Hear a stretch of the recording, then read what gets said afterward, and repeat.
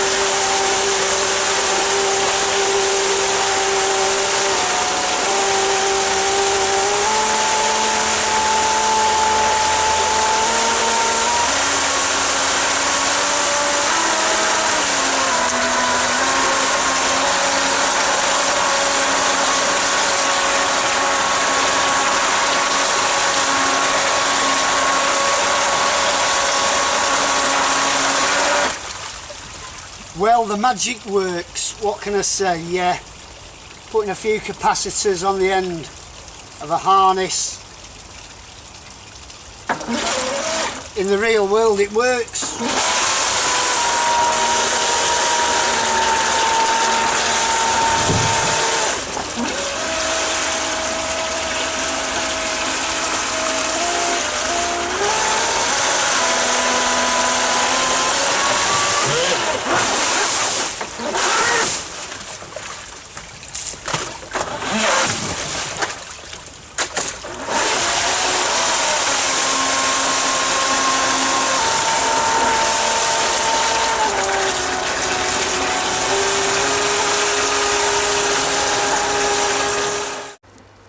Okay, yeah, I've just watched the video, very impressed, plenty of poke, everything stayed cool even with the extension lead. The flow was a bit weak coming out the cooling pipes because there's a bit of too much going on there. I'll have to cut them down and increase the flow, so I'm sorry about giving the board the kiss of life, but I was just checking the flow. Yes, the extension leads work very well, but what we've got to do is put some capacitors on the end of it just to stop the amp spikes and regulate them a little bit, as the capacitors on the ESC seem to be getting quite warm. So to take the load off them and to share the work, we're going to put some capacitors on there. It worked very well, but I'm probably going to try quite a few more on it just to see if it even increases the cooling of these even more. You can buy ready-made packs that are ready just to solder on, and I'll leave a link in the description. Also, you can make them yourself like I have, as long as you solder them up all in the right direction, all in parallel, black to black, negative to negative, positive to positive on everything. The only thing that you've really got to watch out for, apparently, so I've read, but don't take my word for it, go and read up on it. I'll leave a link to some literature in the description. But as long as the voltage, which is 63 volts on this one, matches up or is higher than the voltage in these, which is 63 volts as well, everything should be okay. Okay, what you don't want is an undervoltage caps on here, because things will go pop and not work very well. So yes, the harness worked very well. The only other way to do it, which is supposedly the better way, is having the ESC up near the batteries and having long motor wires. But it's a lot of fiddling about for me, and I want to keep it all down at the bottom and as much pressure coming through the cooling as possible. So I've gone for the long wires. So here's the end of the harness. Looks a little bit complicated, but it's not. All it is a 6-cell and a 3-cell combined to make 9-cell, right? I'm using this setup because I had some 6-cell. That's just the way the cookies crumbled for me. But if I was starting again, I'd have a 5-cell and a 4-cell to make 9-cell, and they're just joined together here with a in-series loop harness, which is that shape, yeah. And as they combine to 9-cell, that just carries on all the way up to the end. With a mirrored pack here, as I say, these are mirrored again, so there's another 9-cell here. Yeah, because you're joining them parallel here, that means red to red and black to black, you're staying with the same 9-cell and it's running up there, but you've got a bit more capacity. That means you've got better run time, and you could do other branches of that as well if you want to put extra run time in again, or use bigger batteries.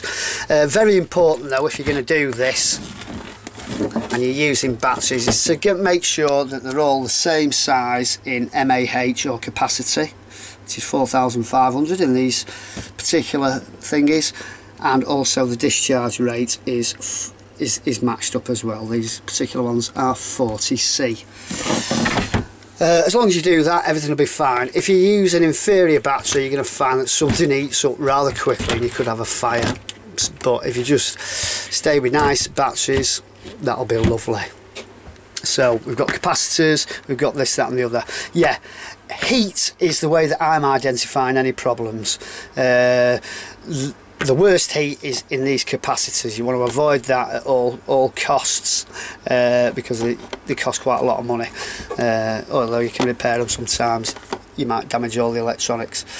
So making sure that they're not hot while you're playing and testing things out is good, that they don't get critically hot. The other place to feel is also the motor wires will get hot if things are overloaded, so you know where your maximum point is, don't go beyond it. And also the can on the motor gets hot, which is the inside bit of the motor here, not the outside jacket, that's full of water. So feel for this bit on the inside of the can, wires and capacitors, and if you do the same again on here. And just while you're testing things, if everything stays cool, you're laughing, and then you should be getting out and doing a bit of surfing.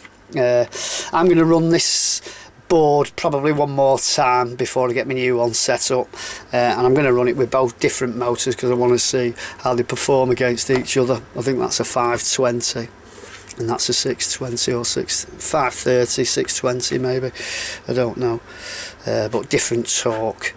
I have got a cooling mount for that, but I'm going to run it just see how hot it gets. And that's about it, I think, for now. I'll put a video up of my brand new board and some of the bits I'm going to be fitting. As I say, put a few more caps on here and test it again and see if we can get this down to negligible. It was a little bit warm, but well within tolerance, and I'm happy to take it out with 3 caps. But I think if we put 6 on it, or 4, between 4 to 6, it might even be better. I don't know. We can only try it and cut the cooling pipes down. Okay, the water cooling pipes. Alright, it's been lovely. Yeah, it's all great. It's going swimming. I should be out on the pool very, very soon, as soon as it warms up a little bit, my good friends. Alright, have a wonderful evening and all the very best. Take it easy. Toodaloo. Bye-bye. Bye-bye.